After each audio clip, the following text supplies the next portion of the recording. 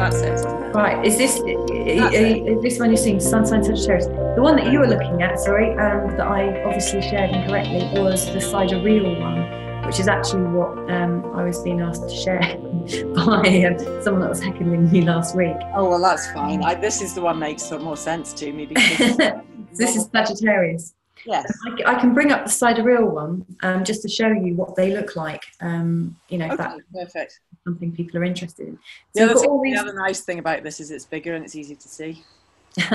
Well, these are all the planets that we're looking at, and the feminine ones really give us a balance when we're looking at astrology, because most of the planets have a masculine expression. If you think Saturn is very much about discipline and rules and regulations and getting things just so, and creating form as well, but again, it's a very masculine endeavor.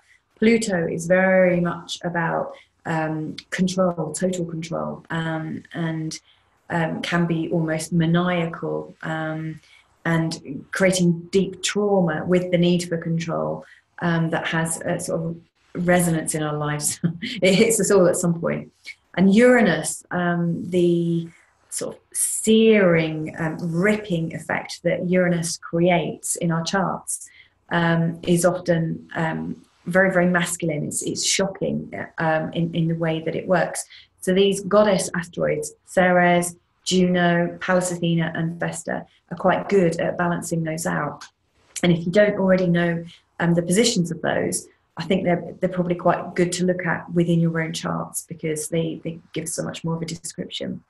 Now, the thing that I think is really interesting about Gillian's chart is that she's born in a time when there's a really interesting transit going on, which goes on for a good few years. And Gillian is born in the year when it's at its most acute and difficult stage, which is, if you have a look here, we've got what's known as a T-square between, we've got Saturn and Chiron, the wounded healer, in Pisces, and we've got Pluto and Uranus in Virgo in complete opposition. Now, if we think about when I look at a birth chart, I think a lot of people probably go to the sun and the moon first, or they might read the first house, the second house, the third house, and go round in a birth chart to try and understand in a logical way how somebody works. But the way that works best for me, I think, is to go where I'm pulled. And when I look at a chart, the first thing I want to do is suss out the sacred geometry that shows up. I really like to look at the shapes that come up. And what shapes can you guys see in Gillian's chart? I'm quite intrigued. Can anyone? What shapes can you see, Jenny? I've just unmuted you, and I just unmuted you. Right. I'm seeing triangles. I'm seeing pyramids. I am seeing what looks like 5D. I'm almost looking at it and seeing it like different facets of a diamond, if that makes sense. Yeah, definitely. Is there anything you would add in or say differently to that, Anne? I saw a pyramid. I saw pyramids. Yeah, Gillian's chart is quite nice because it almost looks like there is a what's it called? Pentagram. Yes, I saw that over at the left beside the Leo bit. Yeah, definitely. It has got a lot of shapes in it. The blue playtime. yeah. The blue aspects are very, very flowing, and the reds are quite challenging. But we've got this very strong, what's known as a T-square, which almost forms into a grand square, which would be an exact square, but it's kind of slightly off center. We've got this lovely grand trine energy where you see an equilateral triangle. Yeah. You've also got what's known as a mystic rectangle, which I'm just demonstrating here. You've got a couple of very strong oppositions where I'm going with my mouse. And so and then also because of all of these being in aspect, they create these lovely little green imaginative and creative aspects, which are quite difficult to understand. They're not easy flowing, but they're definitely a gift, but they take a bit of challenge and hard work to recognise. So Gillian has got a lot of things going on in her chart. And it looks to me like when I look at a chart like this, my instinct is to say, wow, she came through a portal, because that's what it's like. It's like this portal of energy just drawing you in. But probably the first place I would go would be here. I don't know, where are your eyes drawn when you look at Gillian's chart? I was drawn to the left where, I think, is it Leo? I was seeing a star appear there, but also the opposite side. What, down here? Right across. Oh, here? Yeah, that bit. Right, yes. Okay, towards the descendant. I was seeing that, yeah.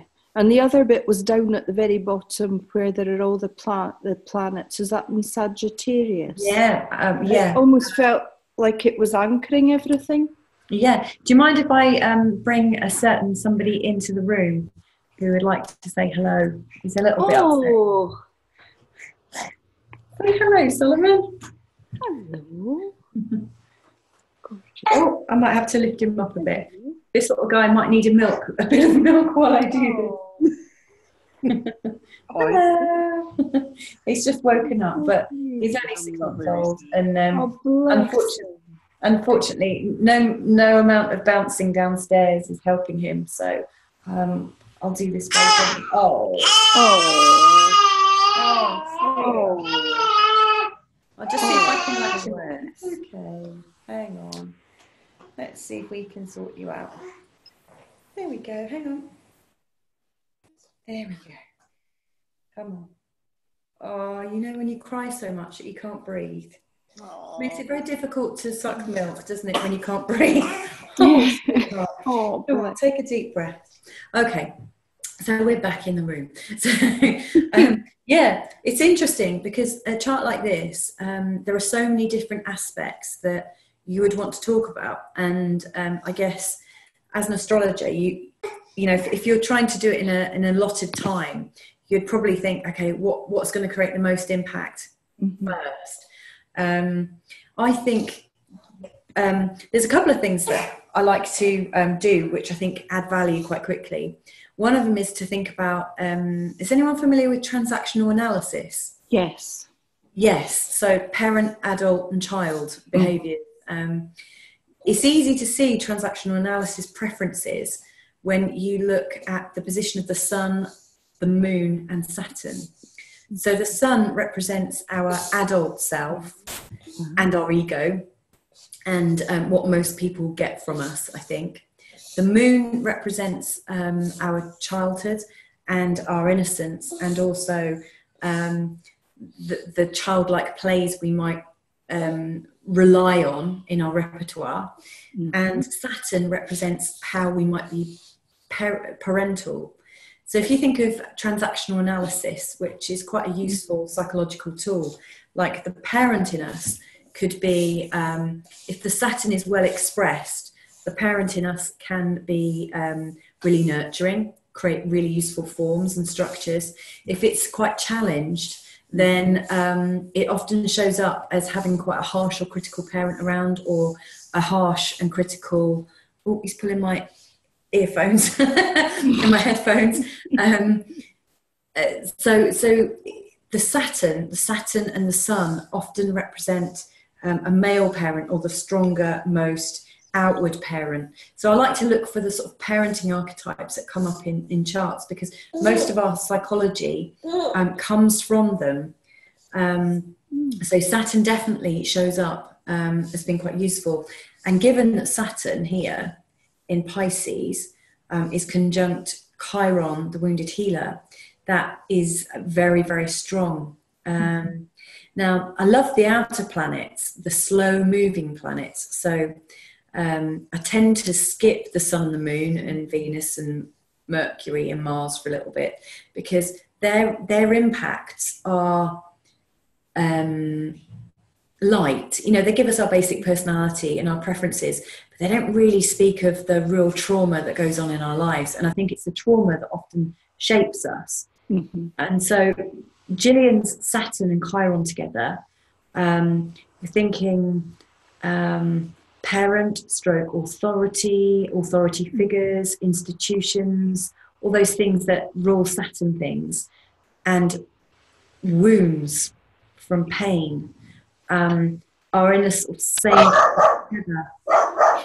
Oh, I'm just going to mute that one. Whose dog is that? Oh, sorry. That's okay. I damned it. Sorry. That's okay. It's like a friends and family episode, you know, because I've got Solomon in my arms. We got your dog, and I think you've unmuted yourself again. Oh, I'm sorry. Yes, I've done that. So we've got Saturn and Chiron in Pisces, which gives a really, really strong signature to Gillian's chart, especially because she's got asteroid talent in the mix. So and talent is also in the sign of Pisces. Now, Pisces as a sign energy is really much about, it's about healing and transcendence. Pisces at one level can be read with, if you think of creativity, the Pisces creativity, when it's inspired and positive and comfortable, then it will go transcendent and unconditional. But Pisces at its lower, more unconscious level is quite confusing and murky at times. So Gillian has got a talent in understanding the levels of creativity that mankind goes through, I think, and also going into those places.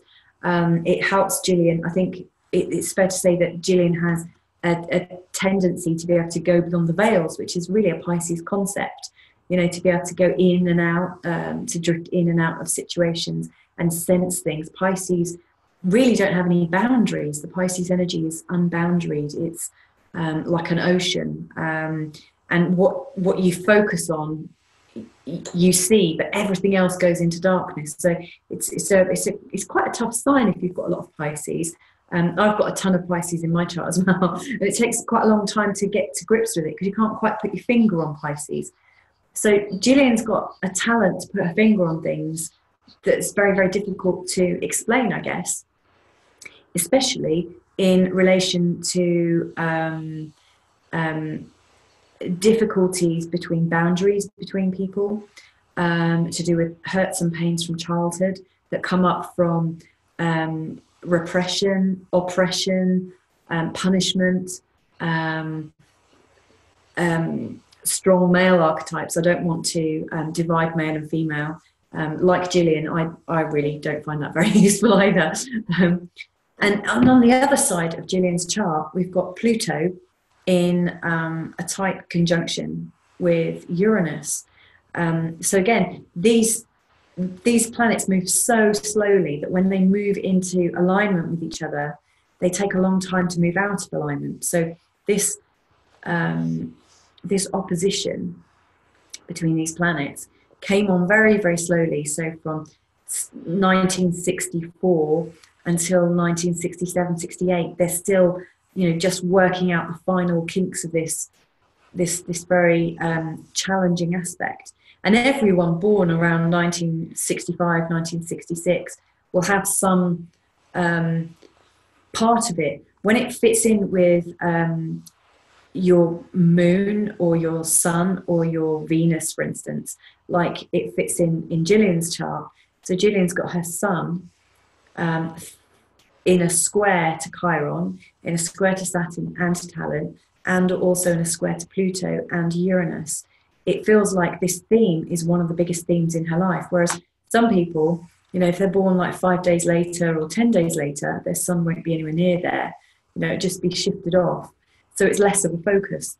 Or if somebody's, these angles here, the ascendant and the descendant, the midheaven and the part of the home, if these aspects were shifted around to one of these angles, then boy, would that create some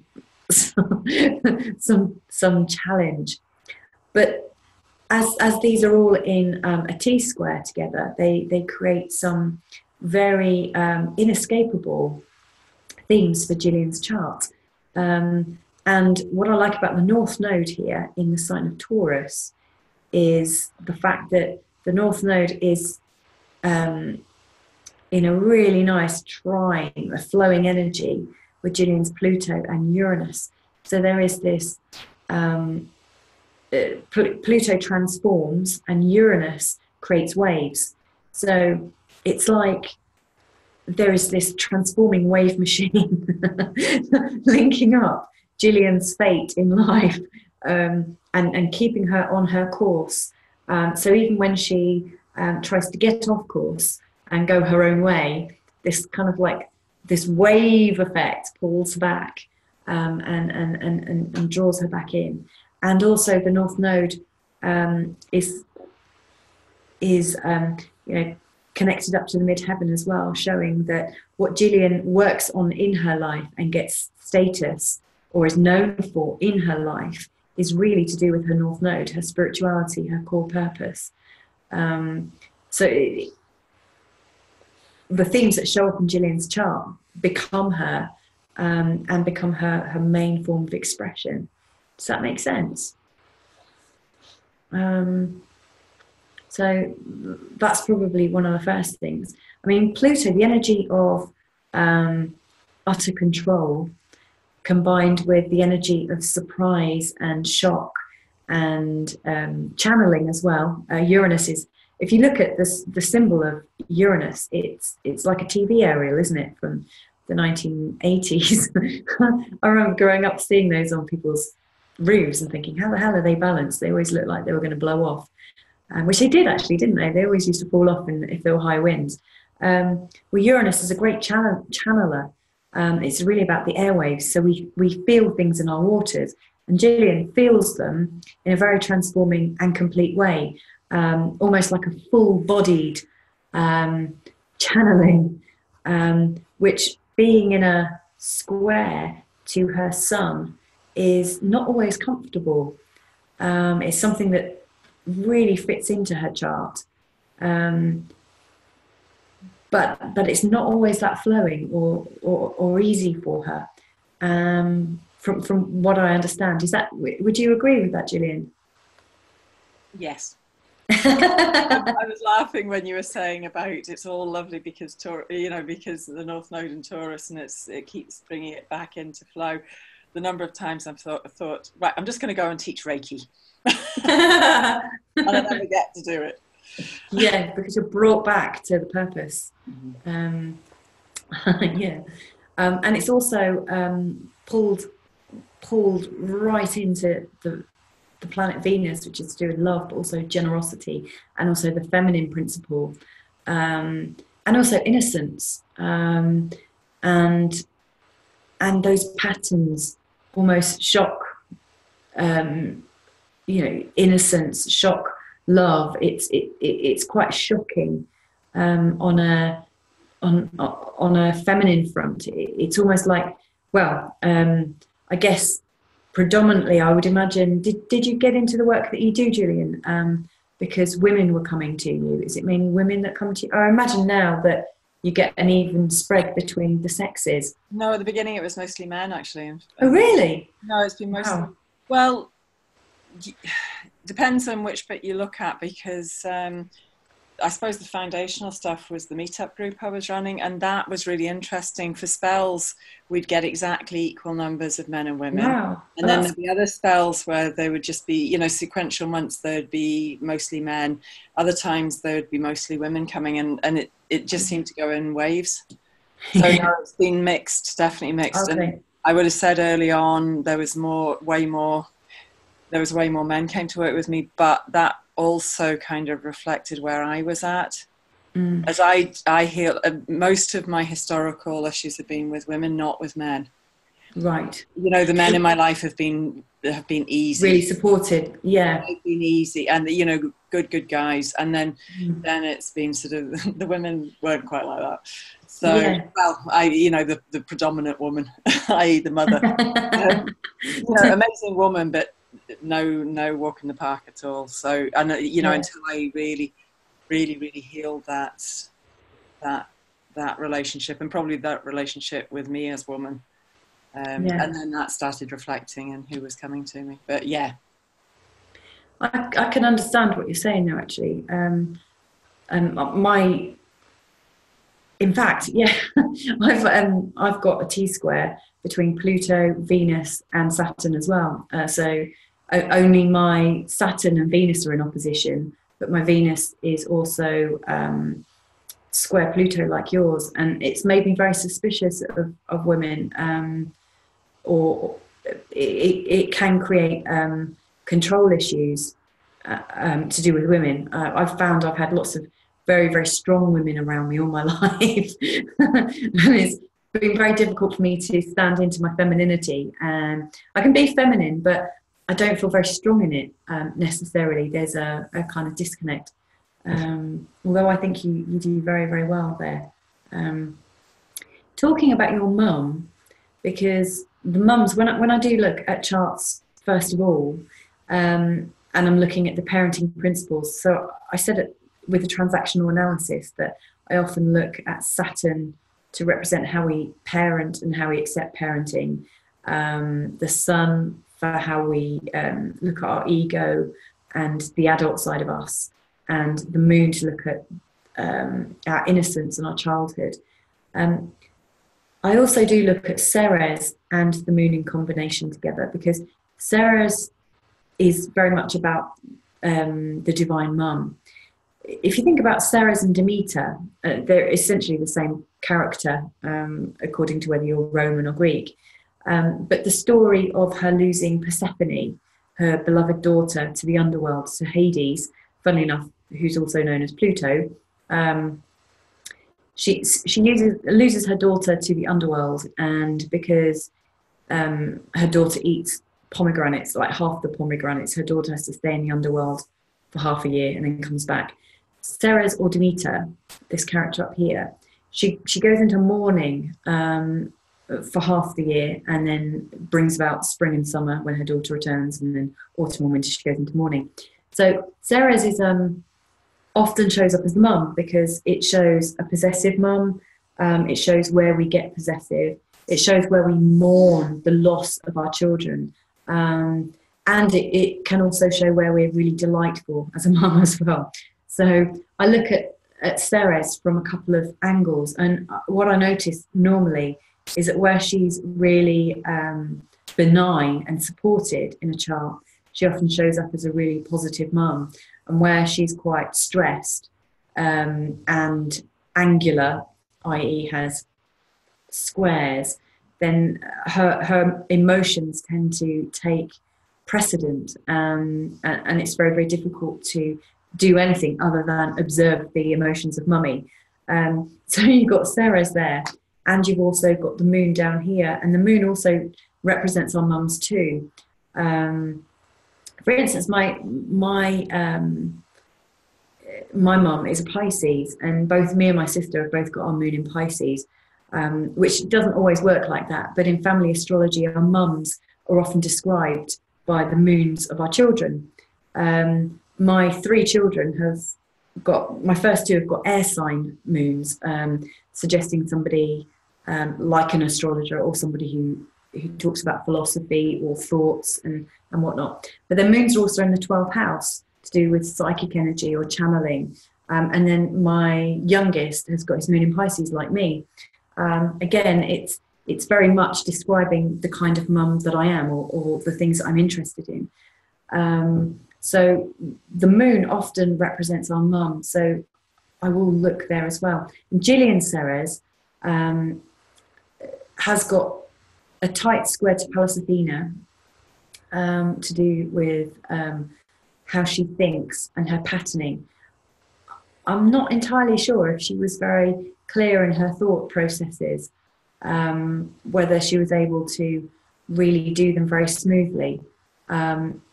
It seemed that she might have got a bit stuck there, but she's very, very angular. She's she's in a very strong square to Mars, which shows that possibly she, I would, with her Mars in Libra, it's not one of Mars's favourite positions. So her aggression is likely not to come out too aggressively. It's more likely that she's passive aggressive. So will, especially with this Ceres to Mars square, she's much more likely to express it in other ways, like guilt trips, I would imagine, you know, like making people feel a bit guilty for almost being alive or for disappointing. Is this me or my mother? Your mum? Oh, yeah, no, definitely. She was Not you. Although, as we do read about our mums, those patterns are within ourselves, and it's our choice whether we express them or not. And so often, in the same way that we might hear ourselves and channel our parents from time to time, because no matter how much we dislike our parents or love our parents, or decide we're going to make a change from our parents, we still come out with their scripts from time to time when we don't catch ourselves or when we're stressed. But it's possible that, you know, the higher expression of, or the resolved expression of Ceres in a square to Mars is that Ceres realizes where she's mourning, she realizes where she's possessive, and she can take some positive action about it and let go of her children in a positive way, or take an interest in her children to have their own lives. So it's quite possible that the same aspect can be reflected on an unconscious and low level, or at a higher level and in full consciousness. So I guess what I like to see in charts, and through talking with my clients, that's why I like to talk with my clients, to get an idea as to where they've transformed in their own lives, and whether when I'm reading their charts, I'm reading it from a slightly hidden message, or whether they're really well aware of what's going on for them. Looks like you wanted to say something there, Anne. I'm just going to unmute you for a sec. Carefully. Just hello, sorry. Carefully. Just listening to you. Sorry. Oh, okay. No, just listening, sorry. You're listening very intently, it's lovely. Is there anything you wanted to ask at all? No, I'm just listening to you talking about things. Okay. What about you, Jenny? Are you okay there? Yes, I'm fine. I'm following what's said. Okay. It's absolutely fascinating. Having met Gillian in person and known her on social media beforehand. Yeah, it's very illuminating. I mean, I love charts.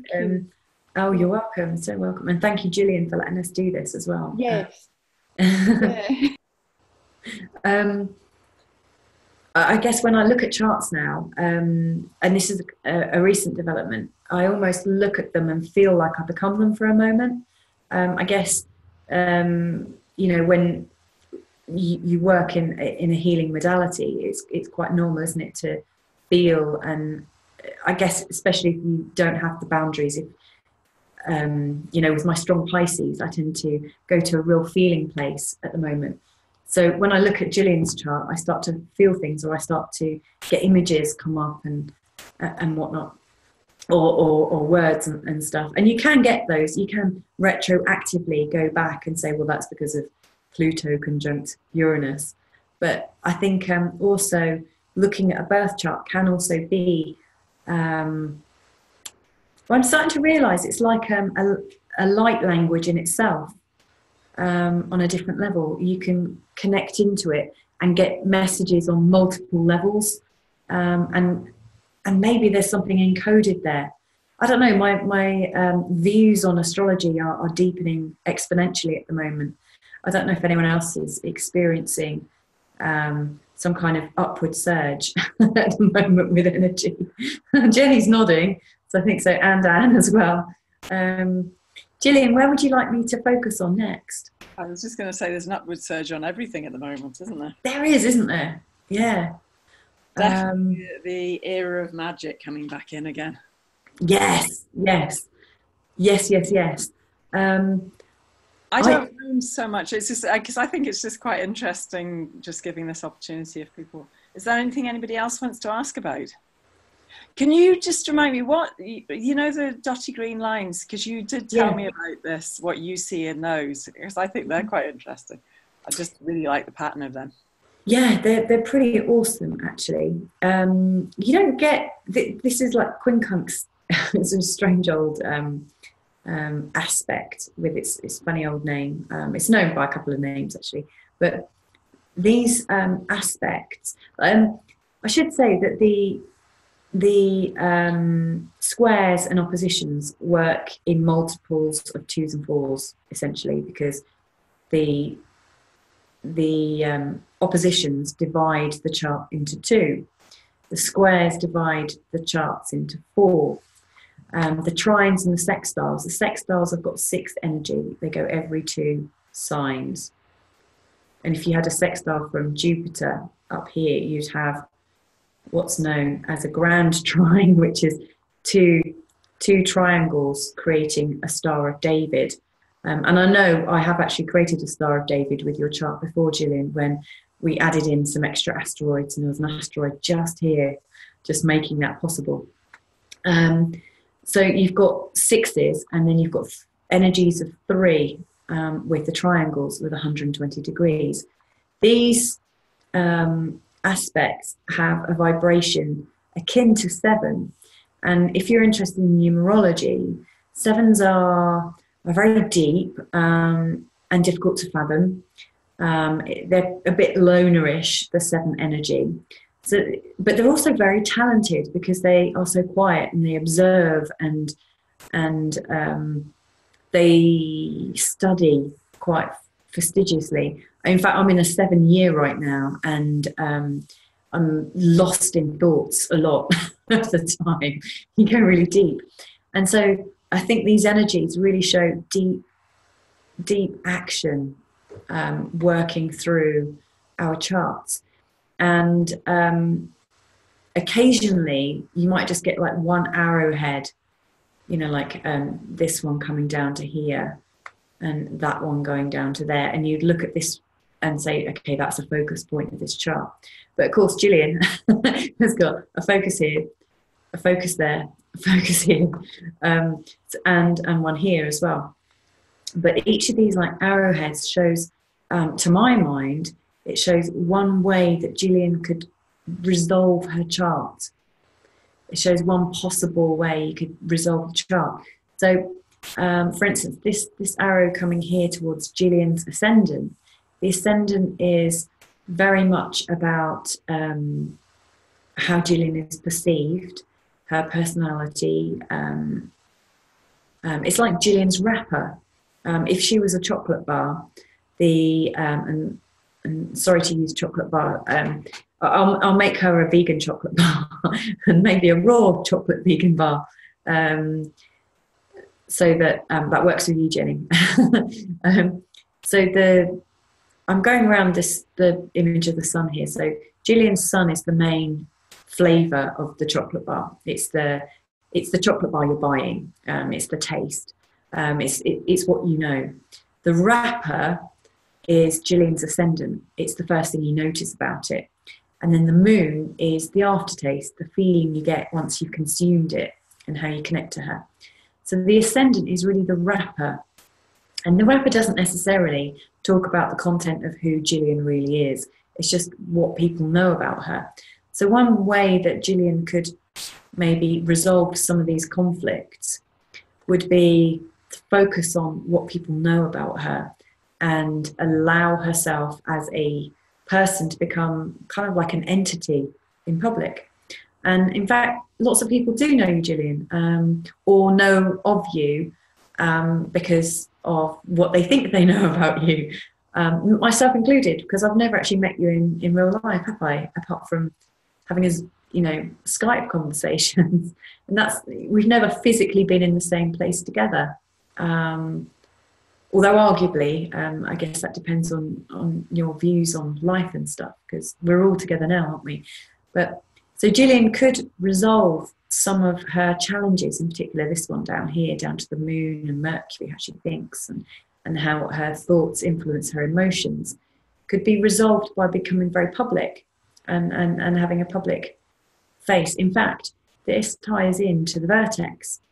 And if you've used the vertex before, it's quite a wonderful little point, actually. When I look at relationship charts, I often... Oh, we've got Alice in here now. Hi, Alice.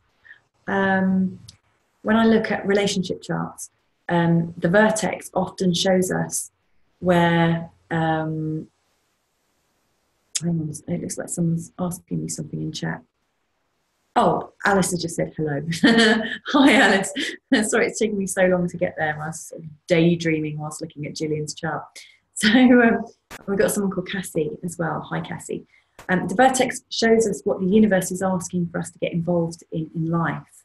So many of us, when we grow up, people ask us, what do you want to be when you're older?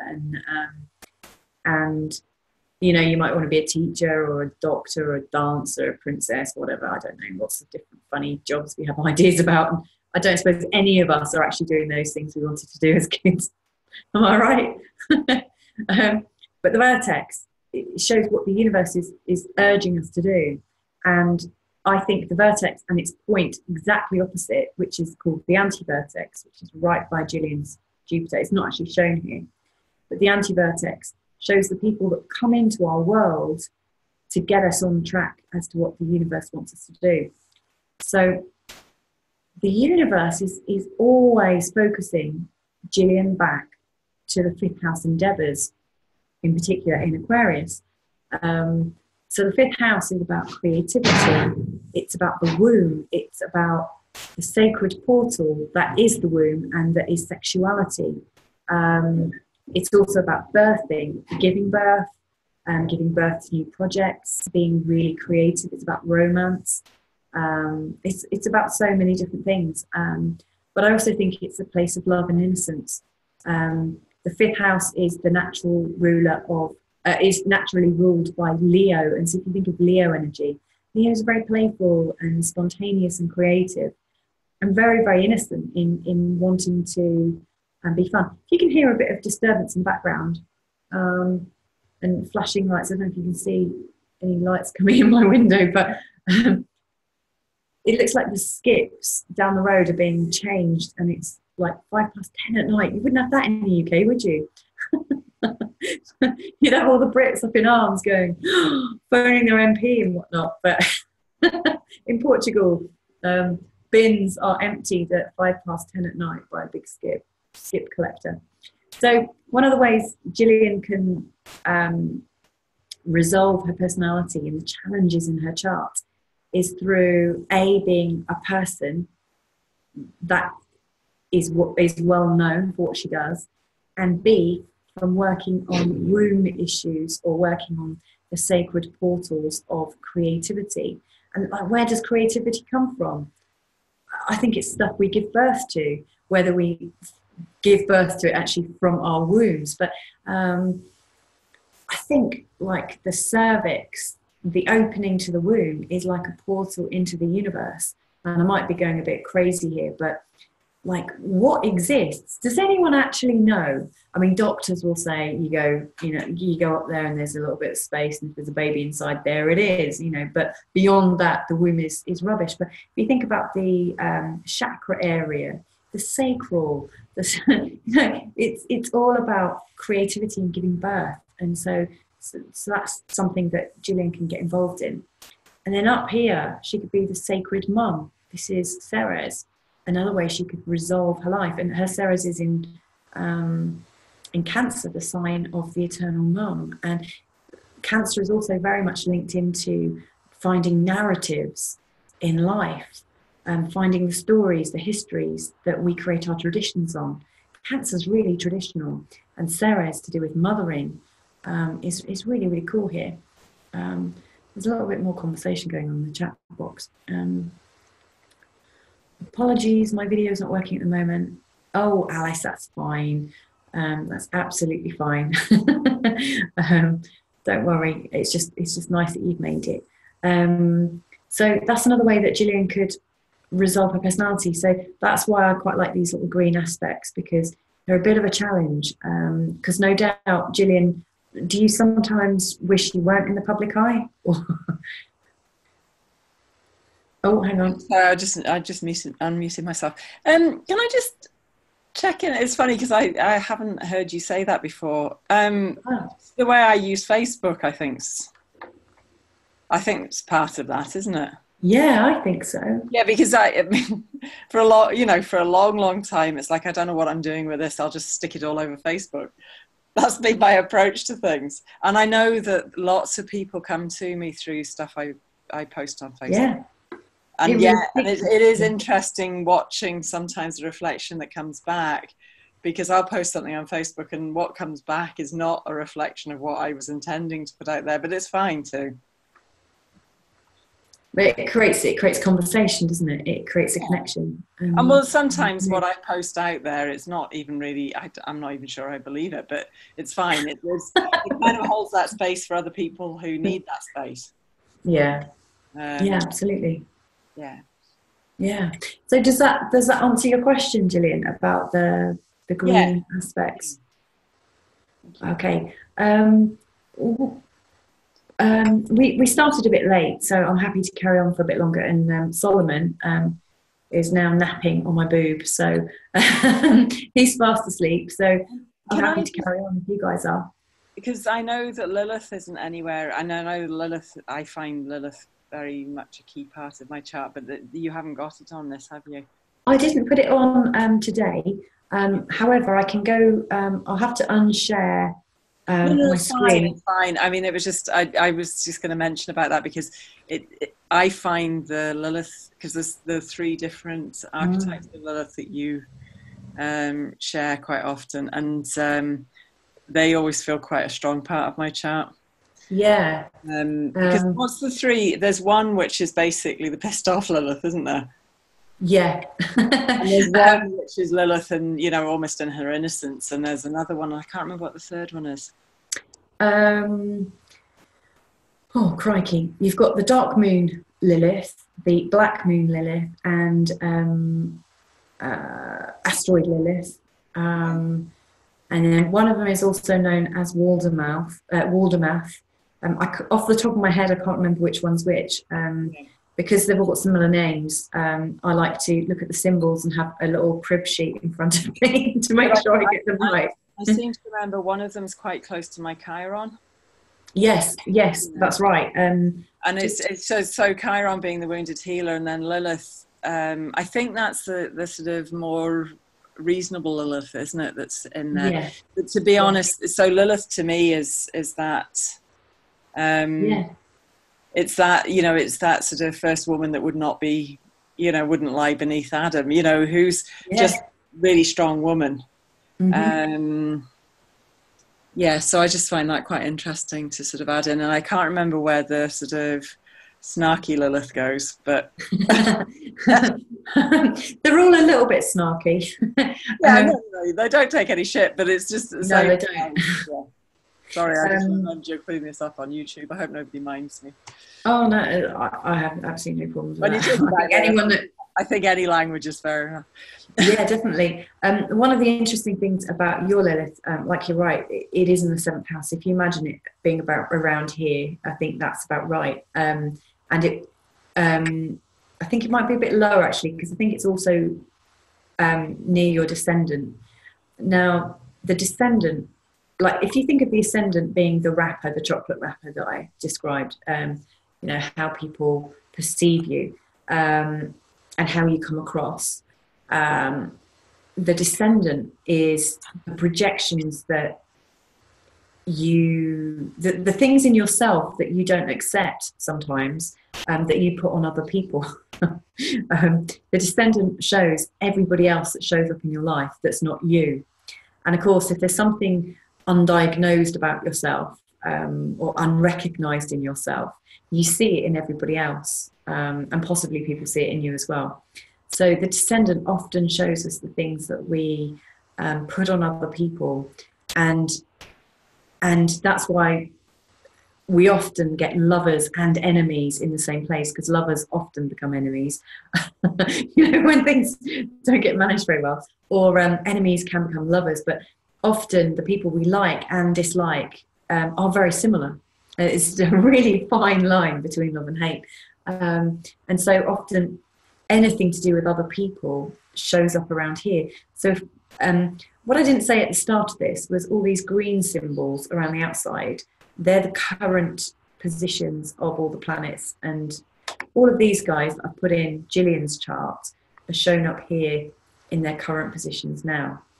So if one of these is crossing the descendant, then I think, okay, something huge is going on, and somebody else is bringing it into Gillian's life right now. And one of the things that can be quite painful is when Lilith is crossing the descendant, because often other people will come to you and create some kind of, and I'm going to swear now, some kind of, it's a minor swear word, by the way, they'll create some kind of shitstorm in your life to do with feeling repressed, feeling oppressed, because Lilith, the archetype, is very much about repression, and where we feel that people aren't taking us seriously. In fact, people are mocking us or deliberately keeping us in place as a small little unexpressed woman.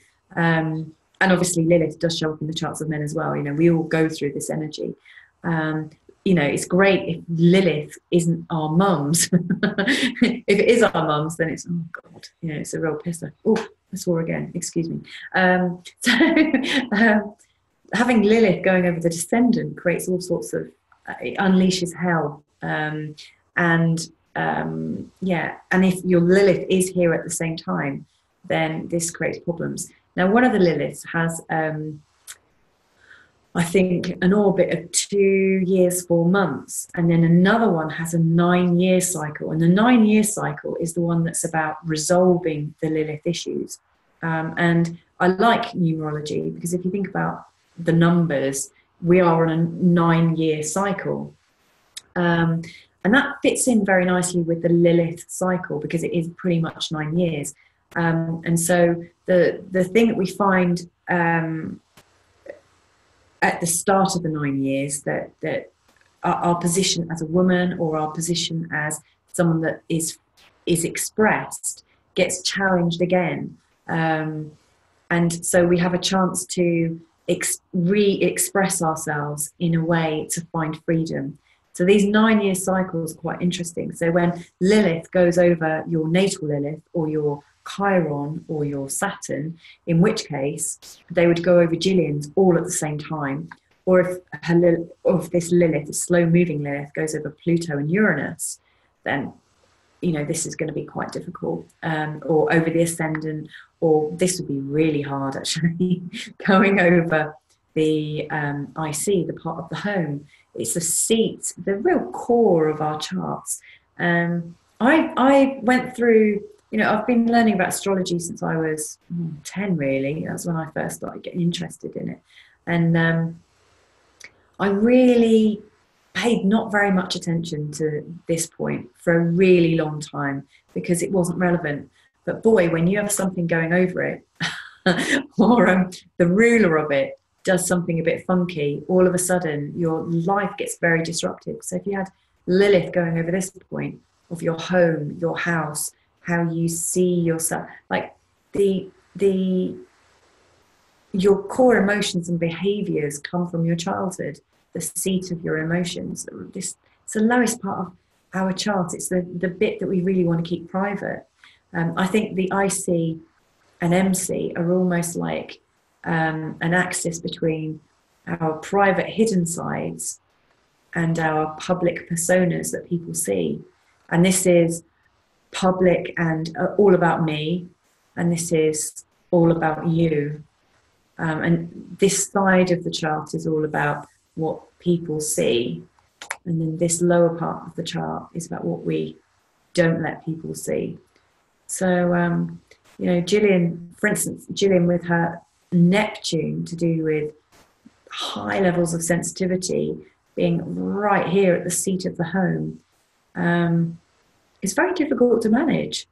Really, really difficult, especially in the sign of Scorpio, which is a very deep and often confusing energy to manage. Having Neptune right there shows so much energy and so many feelings that it's very difficult to articulate what's going on, and probably took you many years to be able to pin your finger on it. Would you agree with that, Gillian? I'm not sure I've yet mastered it, but yes, it's yeah. You're definitely a lot more sensitive than most people. I mean, it's almost hypersensitive, having Neptune right there on the IC. It's a very important point in our charts, having Neptune there. And Neptune and Scorpio and everything all tangled up together, and then so I don't miss anything. No, you don't, and I see it all, and that tends. So I quite often get that reflected back from other people. A lot of people avoid me when anything brown is hitting their personal. They tend to avoid me at the time because they know I'll see it. Yeah. Is that part of that same pattern? Yeah, definitely. Yeah, because Neptune. When you're looking at a chart, it's worth thinking which star sign is Neptune the ruler of, and Neptune rules Pisces. What is the cusp?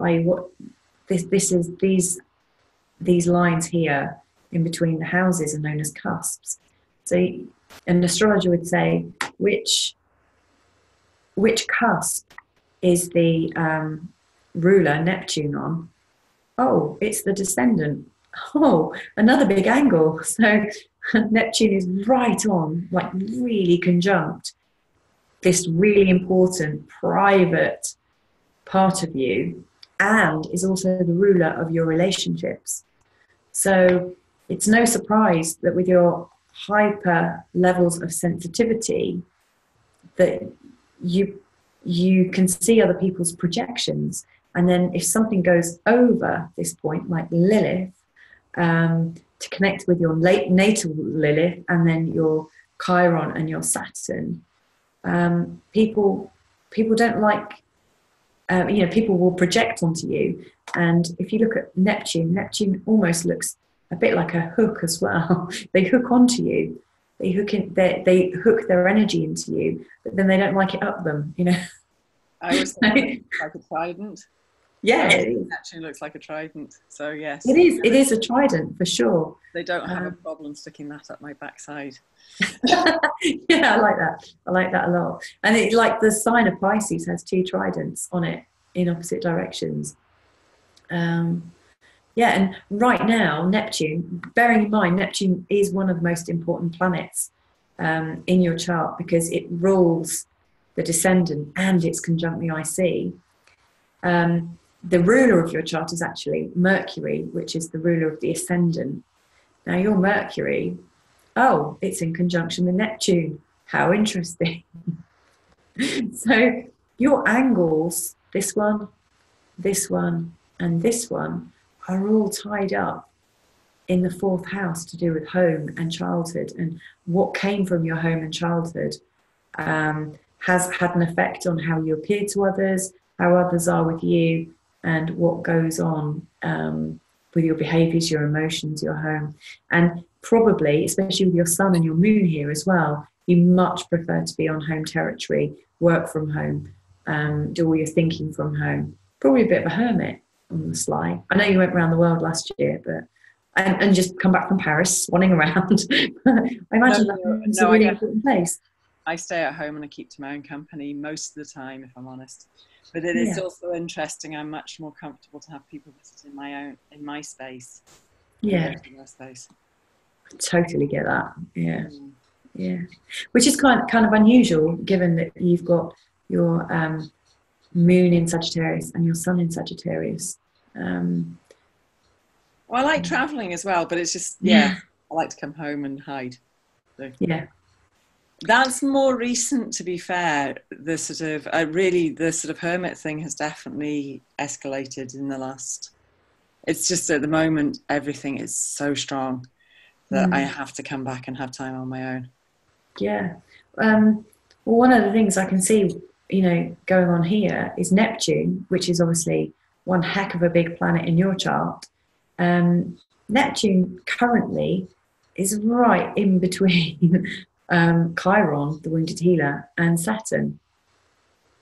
So Neptune, if you imagine a pin, like, the arcades where there's a pinball machine, and if you imagine Chiron and Saturn are holes in the pinball machine, right now there's a Neptune ball being going around this pinball machine going do do do do do do do do do, and it's just hitting everything. It's lining up and hitting on the Saturn bit and the Chiron bit. It's triggering all the Saturn, Chiron, and talent. I mean, the good thing is all the things it's triggering at the moment do tie into the work that you do, Gillian. So there's no end of work for you. There's always going to be people that want to give form to their hurts and want to understand them. However, whilst Neptune is over this, Neptune is a planet to do with confusion and delusion and illusion, all sides of creativity and the veils, seeing into the veils, seeing beyond the veils. It's all there. I feel like I want to give Alice a voice at the moment. Is that okay, Alice? Let's see if I can unmute you. I don't know, you might be a bit secret. You might not want that. You might have nodded off. I can't see. I can't unmute her. Never mind. Oh, no. We can't hear from Alice. Never mind. So yeah, there's a lot going on, and Neptune is also, while it's impacting Saturn and Chiron, is also in opposition to Pluto and Uranus. It's right in between Pluto, and the last planet it's going to impact is Uranus. So that's quite big. These are really big times for you, Gillian. Having Neptune there, which is such an important planet to you.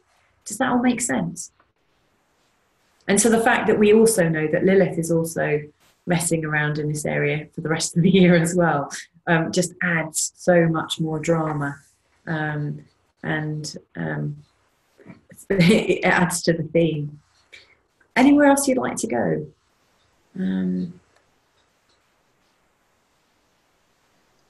Should we open it up in the chat? I think so. Questions, she can ask in the chat.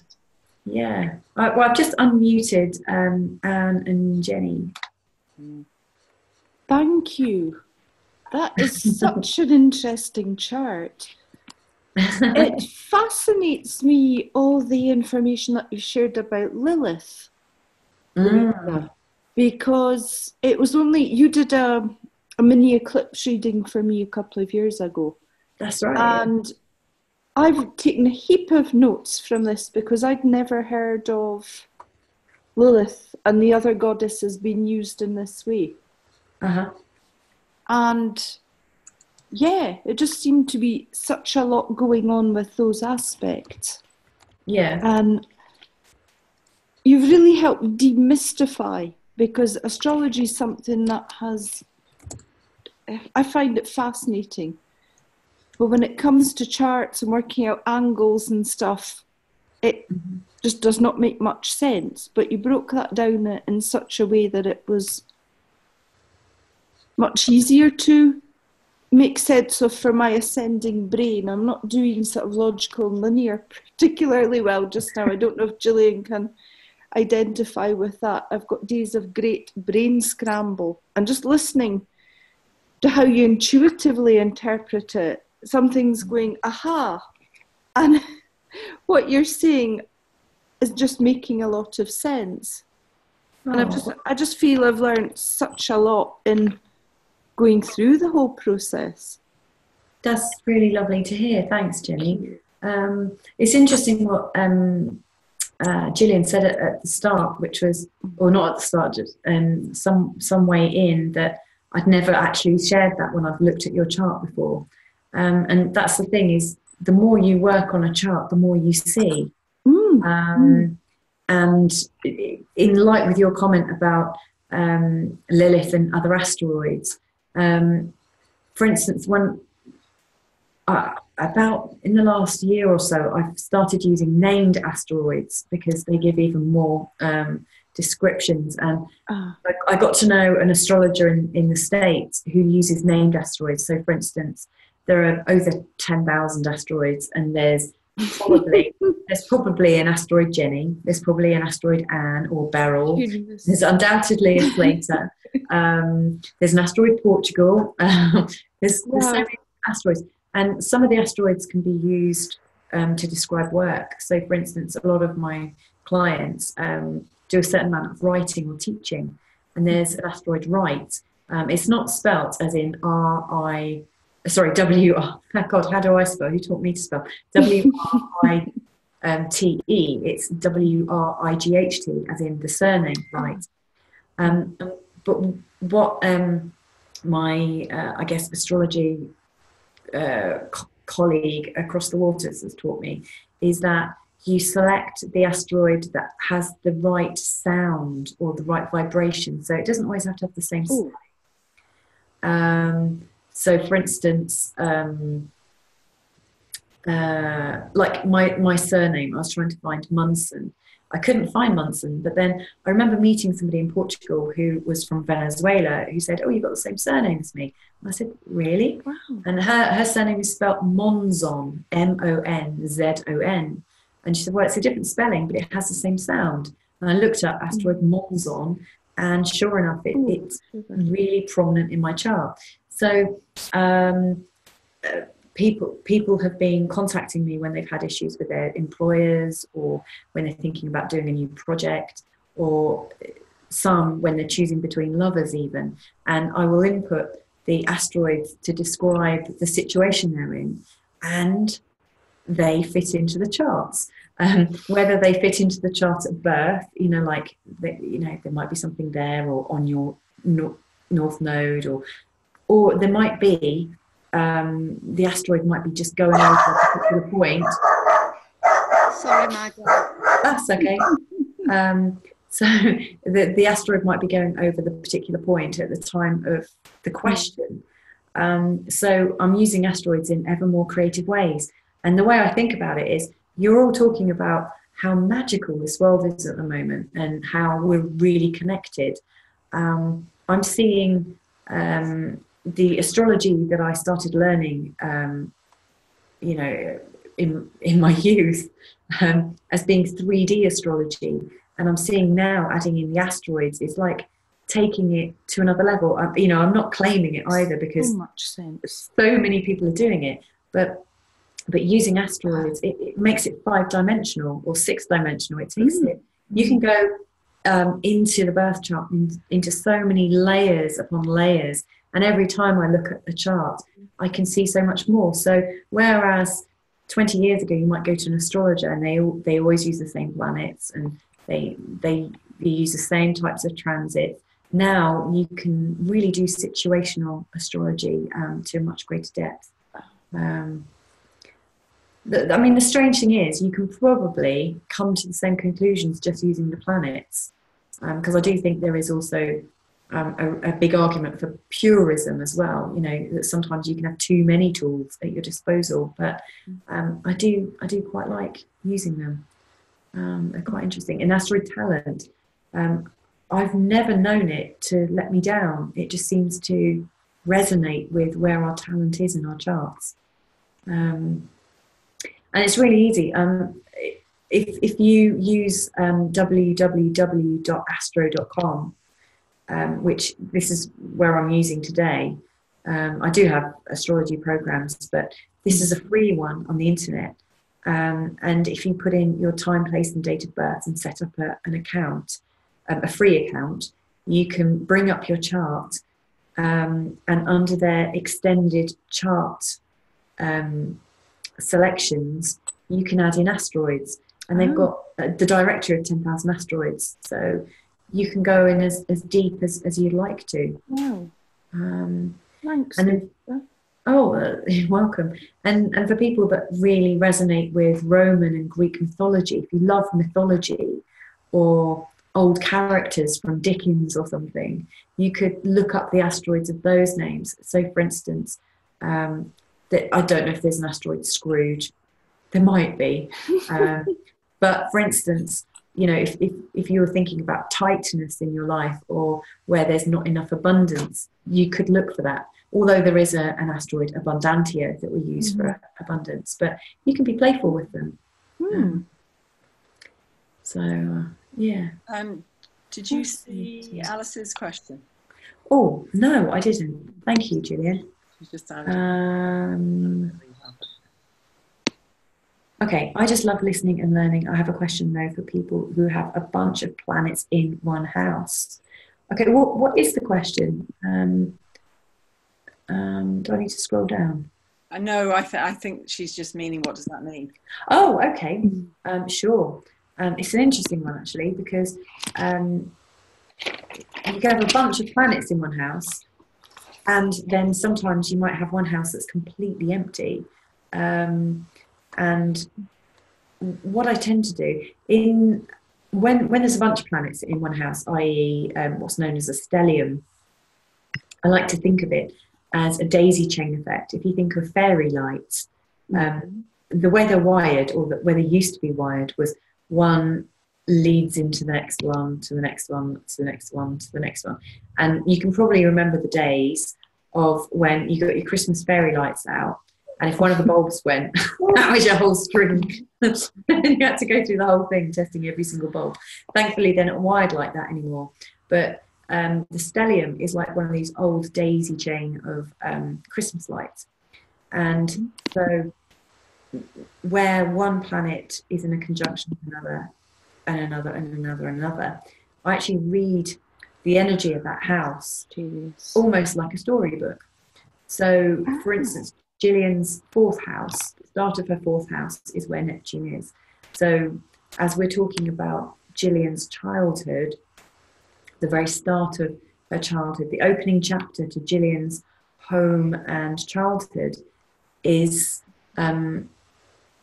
possibly oversensitive and foggy. So maybe when Gillian was born, there was an abundance of feeling and sensation that couldn't quite be quantified, and then the energy goes straight to thought. So there's this abundance of feeling, and then the thinking function comes in to say, I'm feeling this, but I'm not sure what it means. I must understand what this means. And Neptune and Mercury working together is about trying to understand the complex feelings and to be able to articulate, in particular, articulate them. And also, go on. Can I, because actually it might help context. Yeah, go on. That. My father was farming when I was born. The year I was born, there was a foot and mouth outbreak in the area that we were in, so all the farms were going down round about us. So there was this pop, pop, pop, and as the animals were being shot and then smell of burning. That's the year I was born. And towards the end of the first year, my brother nearly died of rheumatic fever. So that was the sort of, basically I was fed and put out in the garden, I think I had a pram, but you know what I mean. Yeah. But yes, this was what I was born into. So yes, there was lots going on round about. Yeah, a lot of feelings. It wasn't just losing his, potentially losing his livelihood. So it was basically, everything was being threatened. It was a livelihood. It was the herd that he built up. So it was his security. It was his comfort. It was his ability to provide for the family. And at the same time, my mother was going through the same kind of thing, and also potentially losing one of her children. Wow. So yes, and that was what I was, sort of. No, world. Yes, that's a pretty big signature, isn't it? And so with all that sort of confusion and the energy of that, of all those people, and not having the boundaries you know, like when children come into the world, they don't have boundaries, do they? They're connected to their parents.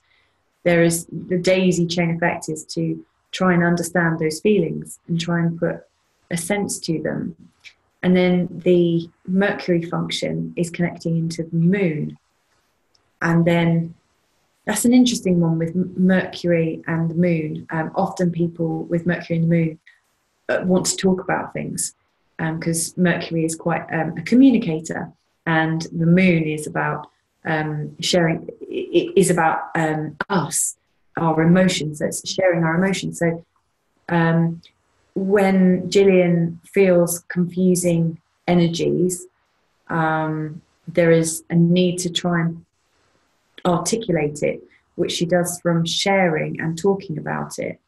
And then this, if the sun was closer, I would link it. I'm going to link it in anyway as a demonstration.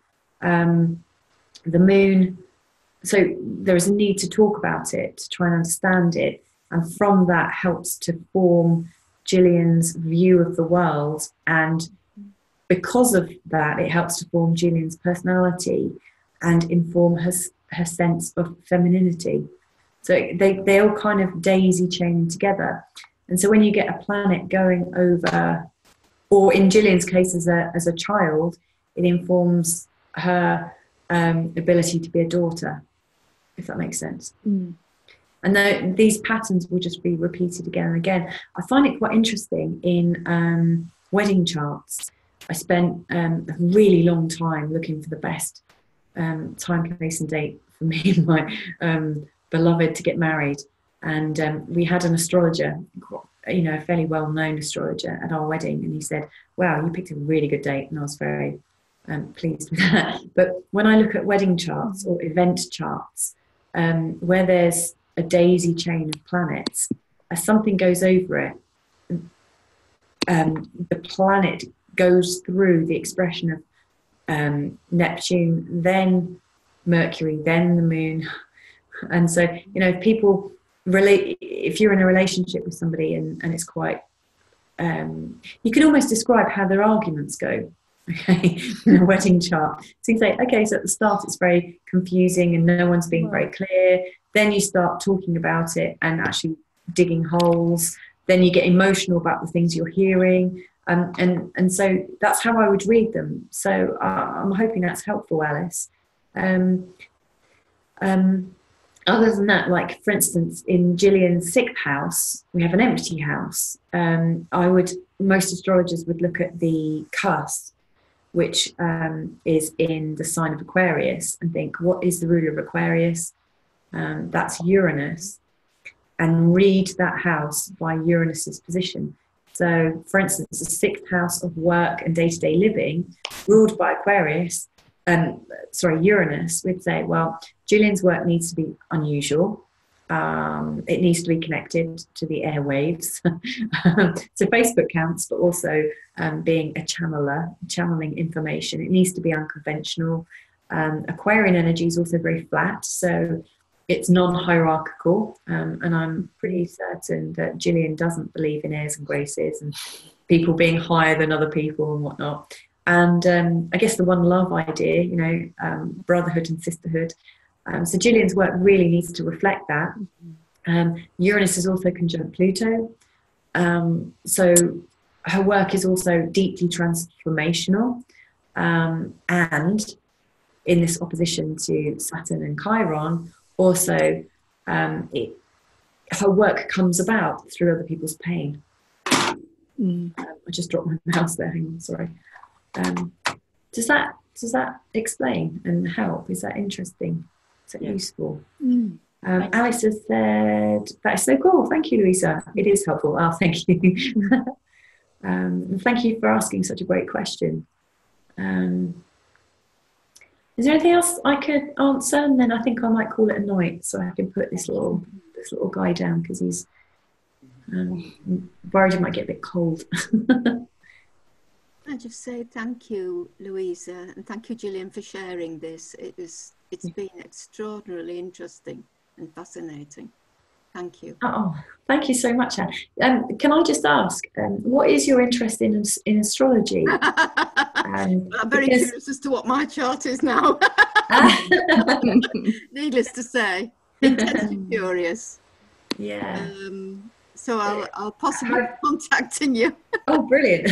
Oh, I always want. But I mean, you know, what did you know about astrology in the first place? And had you seen it before? Not a great deal. I had somebody stay with me a couple of years ago who knew a little bit about astrology, and she drew up she on the internet drew up a chart for me and said, "Oh, that's interesting, but I can't quite. I've forgotten how to read it now, and I think I might have a little peek at it now and see what it looks like." But I certainly think it's just the depth is extraordinary, and from what I know of Gillian as well, it's just all seems to fit beautifully. Really, really interesting. Oh, thank you so much. Oh, brilliant. Well, it's been nice to have you smiling and listening intently. Yes, it's been very, very interesting. Thank you. Oh, you're welcome. Can I just share just one more thing very, very quickly? Just that chart that I'm just going to unshare this. Just want to just quickly show you the difference of what happens with the other type of the right one. The right one. Just so that you're aware, when Gillian has shared some of my astrology before, she's had a few hecklers, or I've had a few hecklers. Yeah, no, to be fair, the other person that was saying it, I wouldn't say too much, because she's shared some stuff that's been really helpful at times. I'm sure she has, yeah. So I didn't realise it actually changes my sun sign. Yeah, there are different ways of looking at charts, and that's why I got confused. Sorry, that's why I thought this was the wrong one. No, it's fine. It is your chart if it's expressed in a slightly different way. And you might have heard, it comes up quite a bit in astrological memes about sidereal time. Everything. So I go into, that's weird. The difference. So all the planets are in the same place. If you look, Neptune, Mercury, the Moon, the Sun, and Venus, but the signs have shifted because you know that the constellations shift, by minute amounts, but over the period of say 2,000 years, it can have a knock-on effect. And so there are astrologers that practice sidereal astrology, which could change your sun sign. And the signs of all of your planets. Sidereal astrology would definitely change most probably change your ascendant. And in Gillian's case, her ascendant, which was here in Virgo, is now in Leo. I don't tend to read the star signs too much. I don't find them as useful. Normally, what I talk more about is the energy of the planets and the relationships that they have with the asteroids, because I'm much more fascinated by the sacred geometry, the shapes that come up. So I'm happy to read astrology in either system, or in actual fact, whichever system. There are so many different systems that people can have. But I personally will just use the traditional system unless somebody asks. But it's just to let you know that essentially what has happened is that the clock face has just been reset. It doesn't change the relationship between planet to planet. The patterns stay the same. They're just reflected in a different star sign, which would have a slightly different meaning. And I can see this is a valid system for different people. The way I would liken it is, for instance, I believe Alice isn't in Europe. I think she's possibly in Canada, or in fact, she might just be about to confirm that. Let me just see. She just said she's in Canada. Yes, she's in Canada. So, for instance, if I said, this is taking place between 9 and 10, or 10 to 11 now, that would be real for us. That's our starting point. But it wouldn't be true for Alice, because Alice has got a different time. So her time is set differently. But it's not going to change the relationships between us. We're all sat in a circle.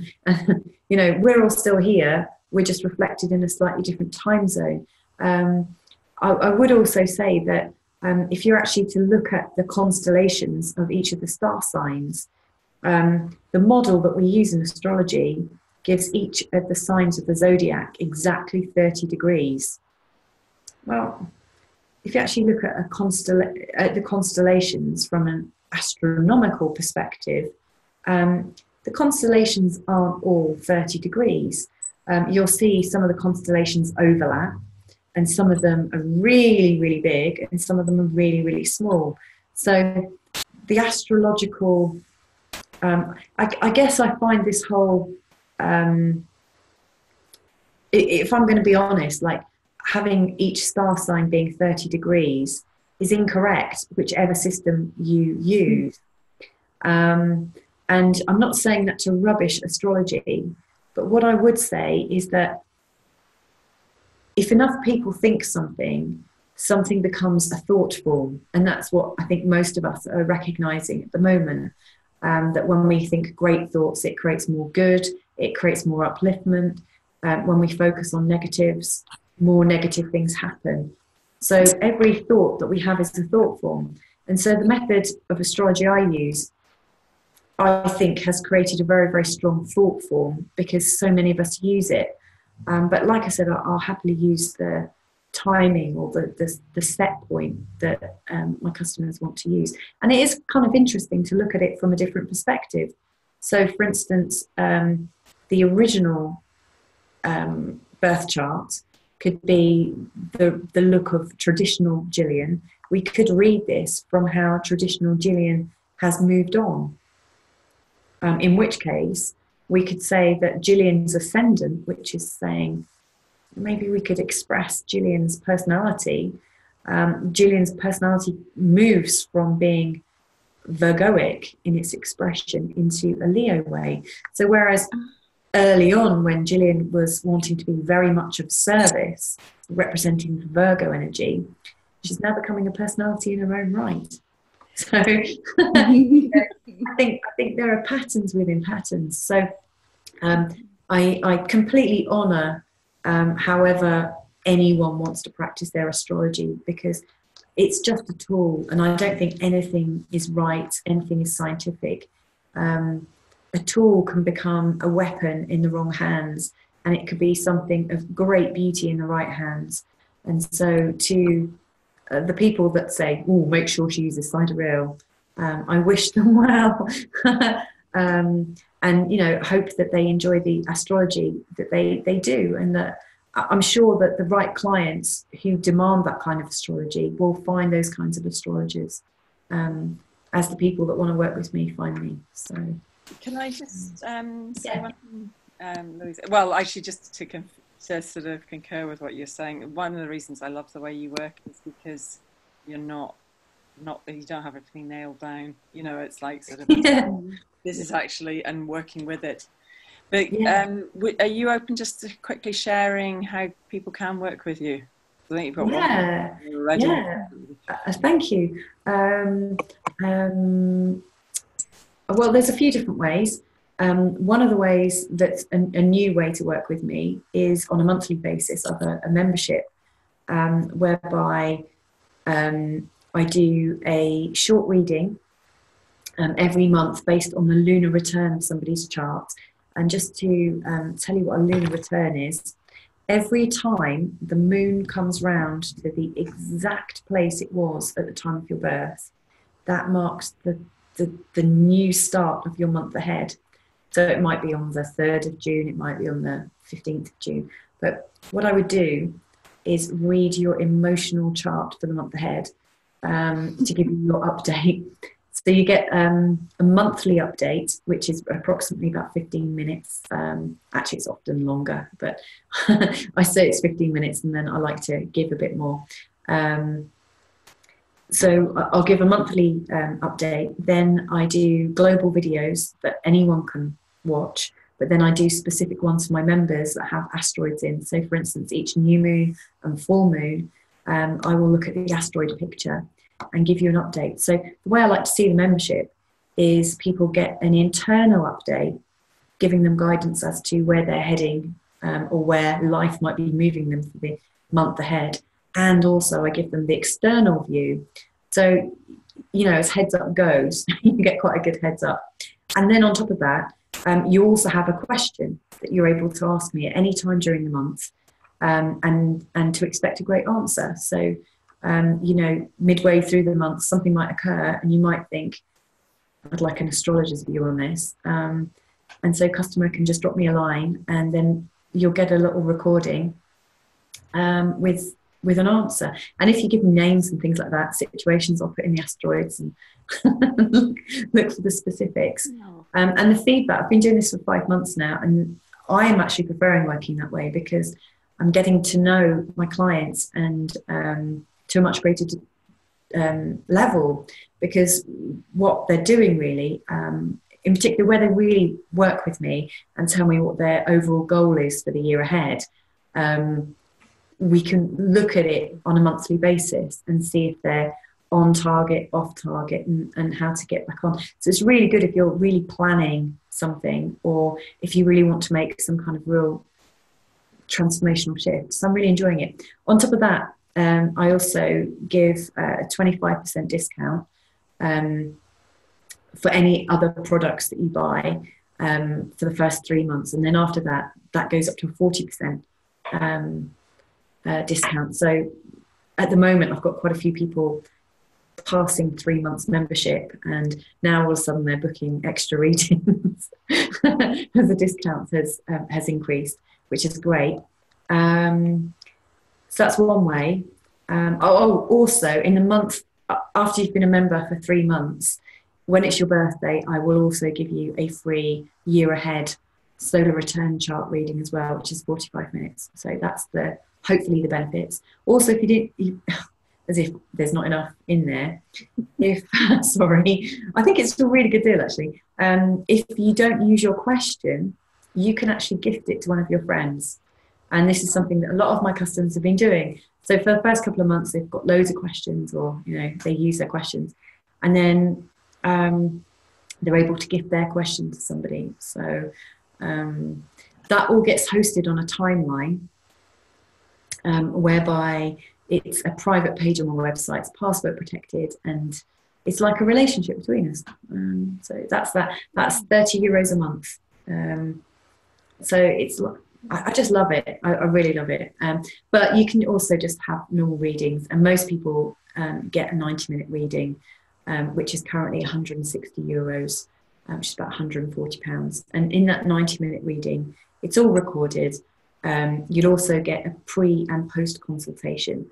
So I would book in a 20-minute call with you to find out what's going on and what you'd like to know about. Then I would crack on and do the reading for you. And then if there's anything that I haven't covered, I'll cover that in the post consultation. And so they're my main deals. But there are other readings as well, but they're the main ones that people ask for.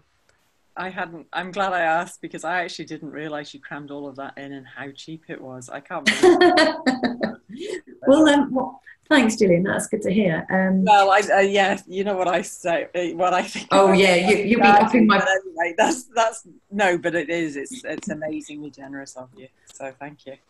Thanks. The one of the main reasons it works for me so much is because it means I can predict, like accurately predict, how much I'm going to earn.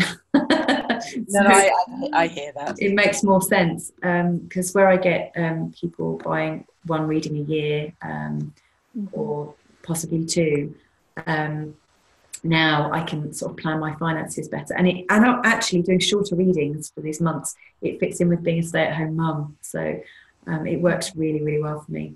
But I do love doing 90-minute readings as well, because I can go really in depth. That's how I work. Yeah. Thanks for giving me the opportunity to pitch myself. Really, Gillian. yeah, I would happily endorse all of the experience of working with you I've done. Thanks. And I've, you know, I really value being able to sort of say, Louisa. Well, if you think I'll work for any of your friends, please do feel free to tell them. And you know, I'll really appreciate that. But it's been a real pleasure just talking with you tonight. It really has. Thanks for doing this, Louisa, because it's great. If at some stage in the future you fancy doing a chart on just focusing on the Lilith, because I think it's a really fascinating. Yeah. Well, should we schedule it? Let's do it. Because even if we could maybe do a bit together in terms of, because there's quite a lot of stuff coming up round about the Lilith piece. I'm sure there is, having seen your chart. That's what we're speaking to. Alice has just said, that is amazing. I can listen to you for hours, Louisa. Thank you. Oh, Alice, that's so nice. I really can't wait till I actually see you in person. It's great. I love all your postings as well, Alice. Thank you. So, right, well, I think I'm going to say goodnight. We'll call it a day. Yes, thanks for joining me. Later at night too. Okay, thanks everybody as well. All right. Thank you. Good Right. night. So much. I'm going to say good night, bonsoir. Bonsoir to the monde. And we say boa noite, ici. Oh, not ici, aqui. Boa noite. Boa noite. In Portugal.